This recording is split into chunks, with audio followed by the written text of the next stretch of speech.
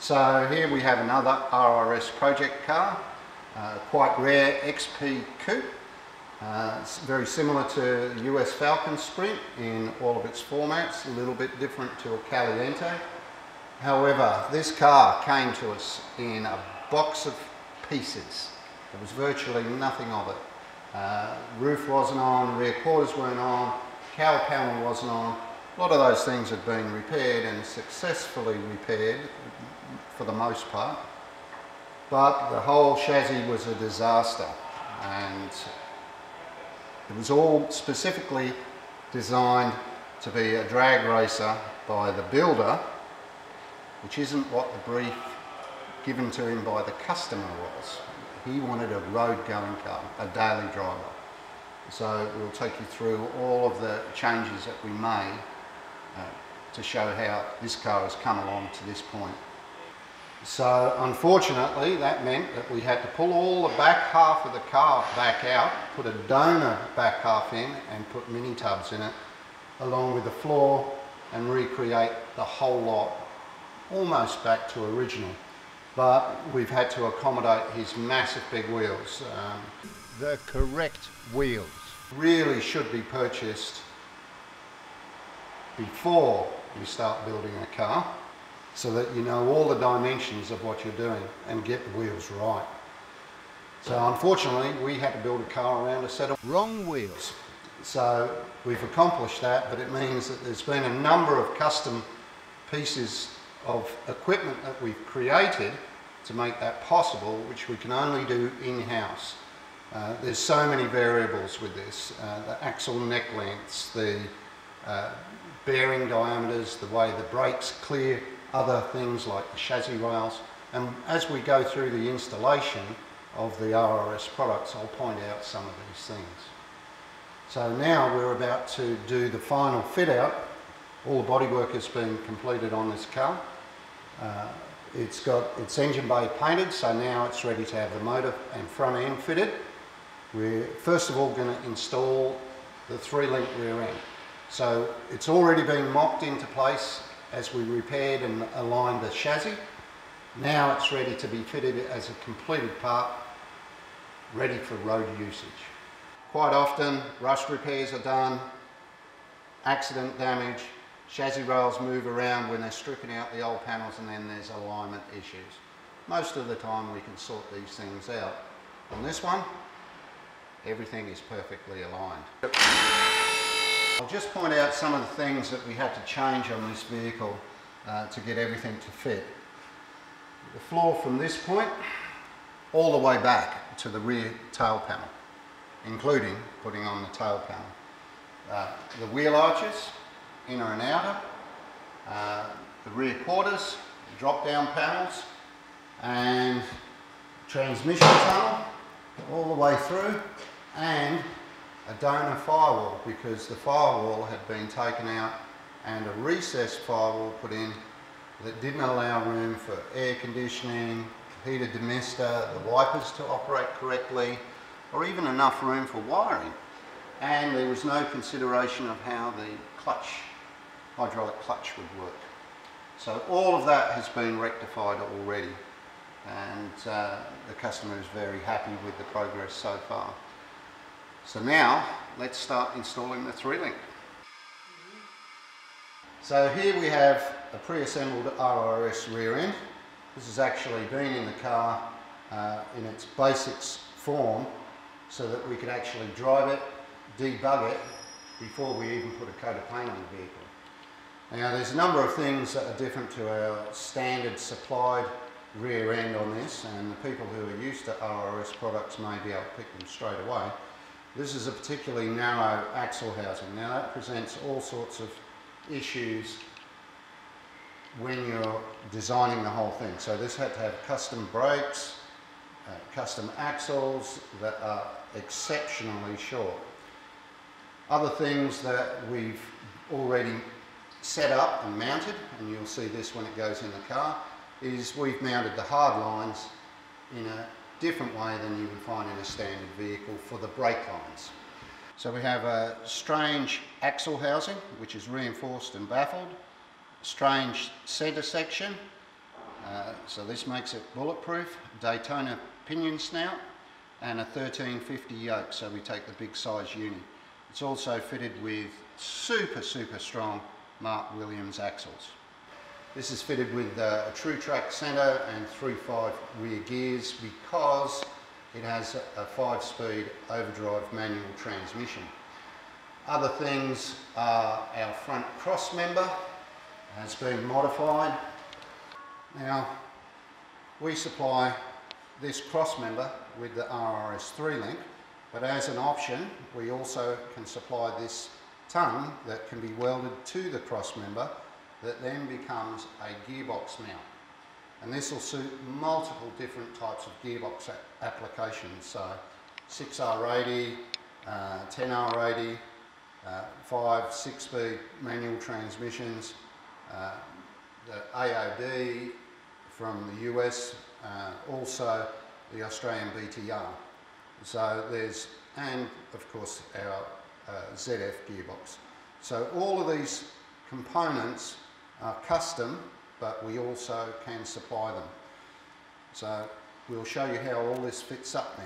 So that's the front cross member. At the back we have the upper shock mount frame. Now you'll see that this has a plate here, a joining piece, and the reason for that is this adds additional support into the back floor that originally was never designed to carry its load there, but when you have freely articulating shock absorbers and the load is spread over a larger area and then reinforced, it becomes a substantial cross member to be able to mount all of our rear coilover shocks and support the weight adequately with a large amount of durability and adding stiffness to the vehicle. Added to that, we have a Watts linkage. Right, so this Watts linkage frame has already been mounted in the vehicle and set up. We can adjust the roll centre, which we've already done, and that way we can get a nice balanced car in its cornering capacity.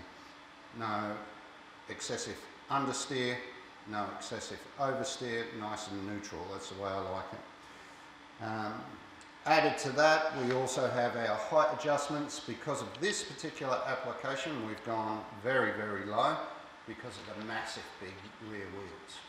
Otherwise it would look like a four-wheel drive, and we don't want that. So let's bolt it all in. So prior to fitting this rear shock absorber mount, we removed the factory snubber. There's a steel bracket that's normally welded to the floor on US Falcon Sprints and Australian early Falcons.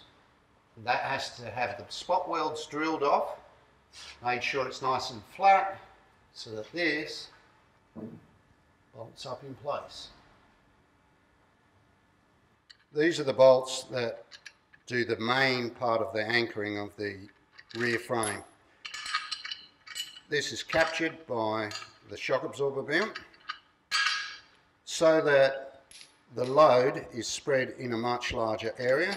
There's a big heavy duty washer to clamp it in place.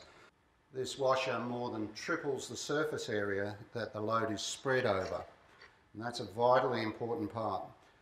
In the past, when people have fitted air shocks, they've been notorious for cracking the floor, and part of the reason for that is the surface area that the rubber goes to is very small. Added to that, that rubber is actually articulating. So over a very small area, it's trying to go side to side, backwards and forwards in a small surface area. And that's why they used to crack out.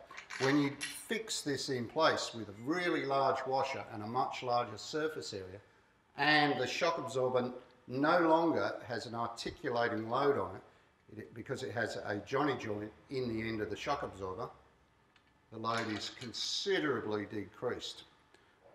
The whole thing becomes a reinforced structure.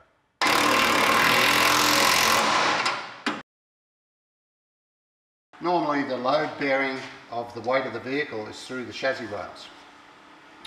At this point and at the end of the shackle mount.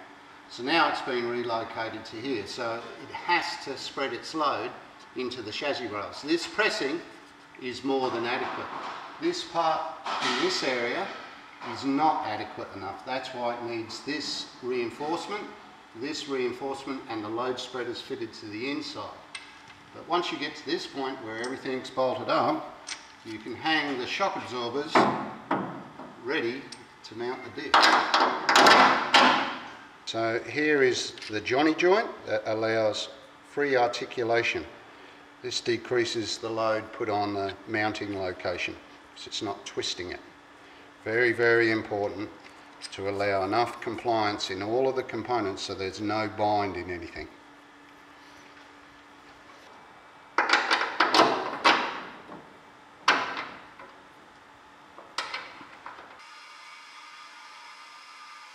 Here we have our Watts linkage frame.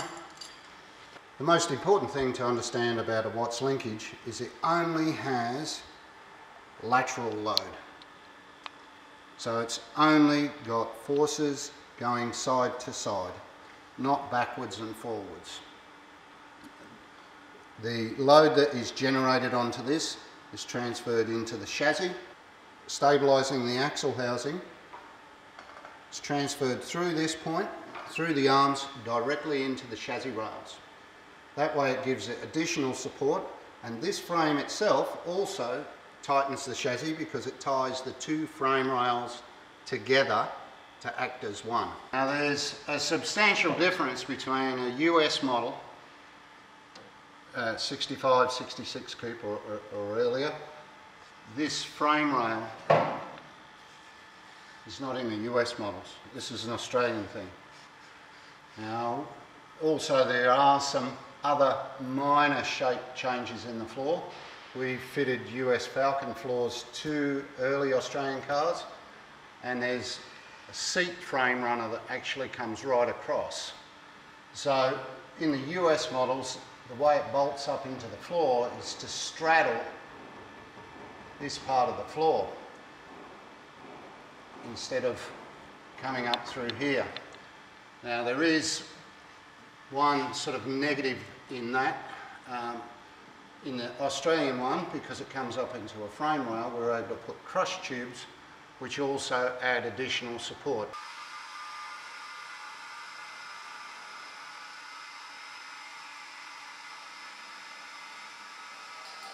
I like it so it can take at least 1,000 horsepower, at least. Okay, so next we're going to fit the actual rear axle assembly, so trailing arms and torque arm. So we're going to attach the front over centre link, that way we can just swing it up into place. Now in these early Falcons there are two different sizes of shank on the front spring eye bolt, and you use the factory one. 61, 62, it most probably has the small shank. Therefore it'll require this sleeve being fitted into the front eyelet bushing. If it has the later model, a utility station wagon panel van, it'll have the larger diameter shank and it will not require a bushing. This bolt goes straight into this, won't require the sleeve.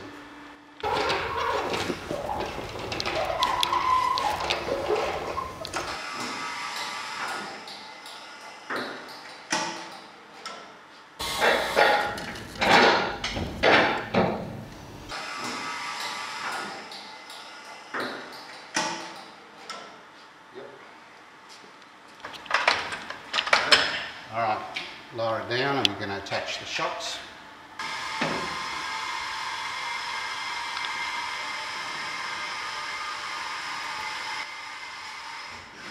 Right, that'll do. Okay, so we've just set up the shims in the lower shock absorber mount. The reason that we have different size shims is so that you can make sure in full droop that the angle of the shock absorber at the bottom is the same as the top. As the diff travels through its range of motion, this will start to stand up straight. So at its fully lowered point is its most articulated point. At ride height, it should be virtually straight. and then as it goes through that to full bump, it'll articulate a little bit the other way. So all these clearances are minimal to protect everything. All right, now the trick with the arms. Most important thing before you put the arms in is to make sure the surface is clean, free from paint, because it'll gall up on the bushes, and make sure it has stacks of lube on it.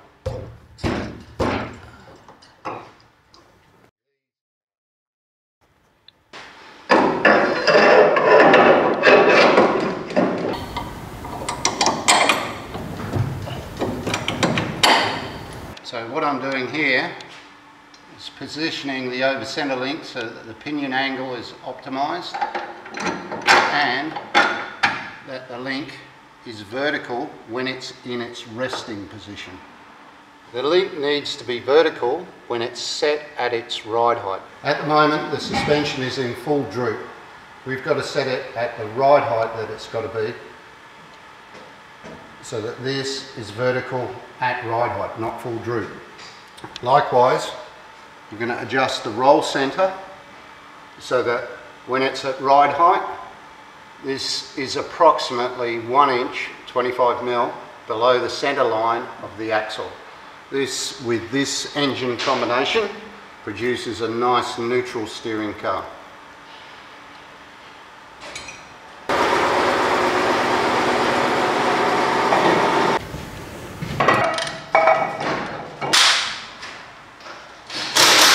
The next test is to make sure the diff is centralised in the chassis so that the guard caps are even, both left and right.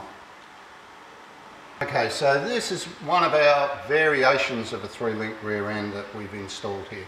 We have them with an axle housing, we can do them with a customer's axle housing, we can provide them so that the customer can do his own axle housing with weld-on plates, or alternatively, we have a spring adapter that bolts with U-bolts to the housing, and it's all according to the customer's budget. So the other part of this that's really important to mention is the modular design of this allows you to just do this to the vehicle and have a transformation.